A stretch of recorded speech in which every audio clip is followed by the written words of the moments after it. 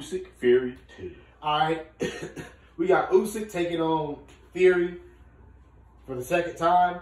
Let's see. Let's dive into this a little bit. Tyson Fury did amazing in the first fight against Usyk. Amazing.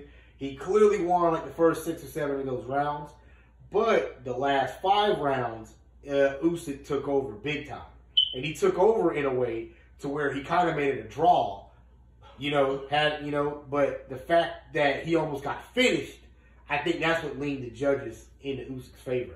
And I feel like a lot of people might say, well, Tyson Fury, he knows what to do now. He knows how to weather that. I don't agree. I think it's going to go the other way again. I think Usyk is going to find a way to beat Fury again. He might even finish Fury this time. Simply due to the fact he's already been in there with him. He's been in there with this tall guy. He's been in there with this super giant boxer.